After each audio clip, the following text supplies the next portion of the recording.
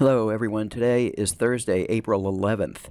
It's about 4:09 p.m., about 9 minutes after the regular session closed. You can see my computer clock on my right here in real time, and on my left is the time in sales, the E-mini S&P currently trading at 28.90 and a quarter. Well, we finally had a really good day today. First couple of days this week were not so great, so I didn't bother to make a video, although there were some standouts. But today was pretty good. First up is the DAX, our super reliable 14 tick on the DAX. This is not using the opening range filter. This initially drew down about 500 or 250 per contract with a small loser right here, but then came back with this really nice winning trade. Another small loser and a winner here brought us to our goal of 2,000. Okay, I wanted to bring over a chart that was sent to me by a client this morning. You can see the date up here, 4/11, and this is the gentleman that qualified for the one-up trader combine. He actually did a $150,000 combine, and he's doing really well. This was today's trade. I've asked a couple of my traders that are trading the Autotrader live to send me their charts, and he sent this to me today, and his comment was kind of like one and done, or quick and out, something like that. As you can see, there was two trades here. He begins trading the Autotrader by trading at certain levels. Obviously that happened. These are, I guess, his lines for the levels he trades. He engages the Autotrader, but this happened right off the open. So there was two trades. You can see the one here, the short trade, he hit his target, and then I guess he has a very tight trailing stop right here, perhaps a percentage trail, probably by a very small amount. And then there was a second trade here. Notice he's only trading two contracts. This is the NASDAQ on a Super 6 tick. And then the second trade here was hit, and he did $510 for the day with no losers, no drawdown. Pretty nice going. Okay, speaking of the NASDAQ, here is the NASDAQ on a 1597 Heikin-Ashi chart, and we had kind of similar trading opportunities here today. We had a long here.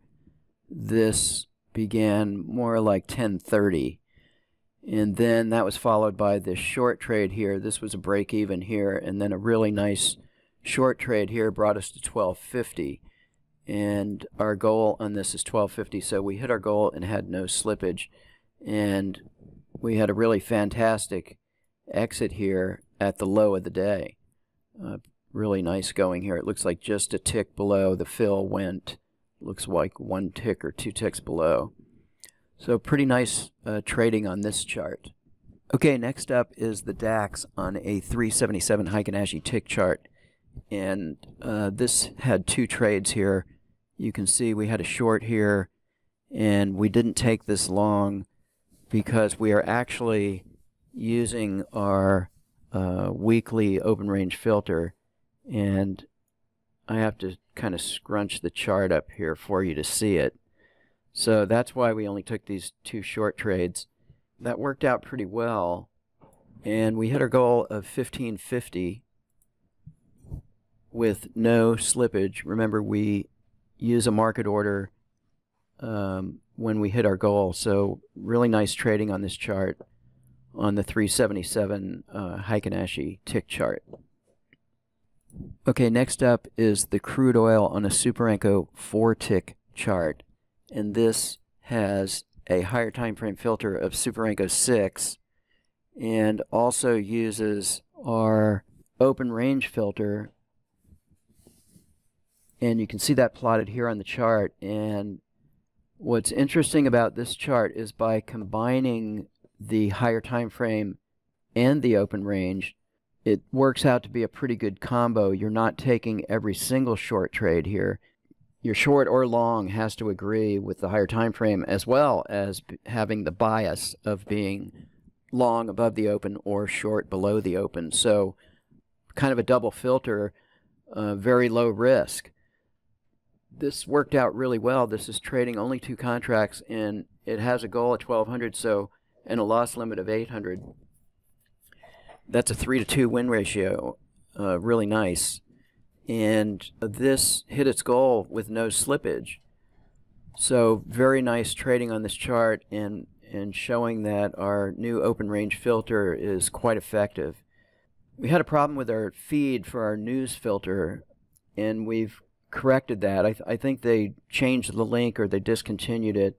But anyway, we have the news filter back. It will require an update of the Autotrader. So if you use the news filter or you want it, please email me and I'll send you a link to download the latest version. Okay, next is the DAX with our Super Anko 6 tick with a sensitivity of 9. And this one is starting trading at the open of the DAX session. And this does not have the step MA filter. Anyway, this did 1800. The goal on this is unlimited. And there was a small loser here, so this finished at 1800 for the day. Probably missed this trade because we didn't get filled on our limit fill, which is a pullback of 18 ticks. It's quite steep.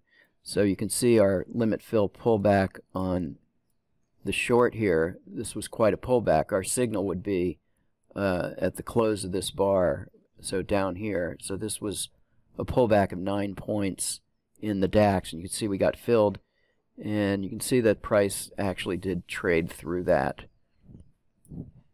Now here's a 6-tick chart of the DAX with our step moving average as a filter, and the trend sensitivity on this is 1 instead of 9, which is a huge difference. But we're filtering the trades out by the step MA. So the rule for the step MA is it has to be the step moving average itself, which is the red line here. You can see the uptrend on the step MA and then changing to down.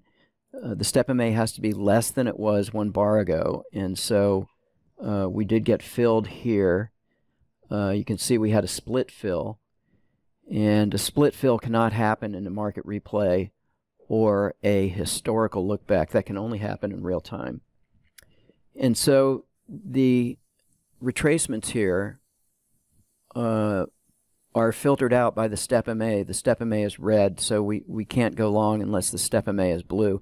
One of the nice things about the step moving average is that when the market goes sideways like this, it tends to flatten out instead of actually changing to blue. So you can kind of see this, kind of step down.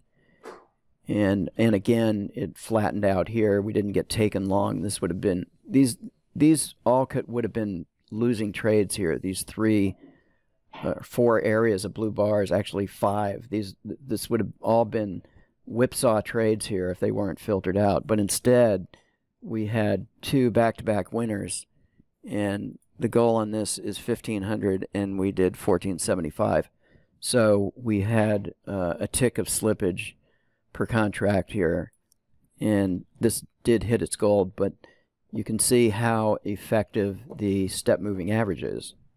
So between our filters, we have some really great filters between the step moving average, the higher time frame filter, and the open range filter. These are all designed to help you avoid losing trades, vibrations in the market like this, and they also help you to be in confluence or agreement with the trend or direction of the market.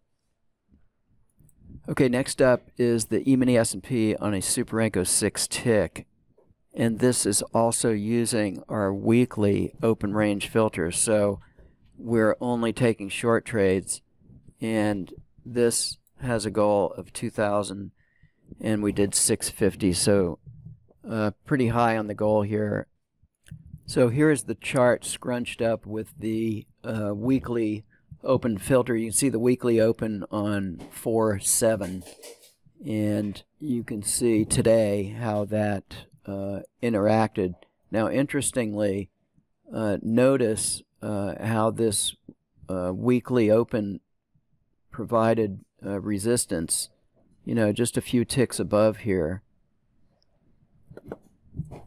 So the weekly open and the daily open range filter, really excellent ways to separate trading from short to long.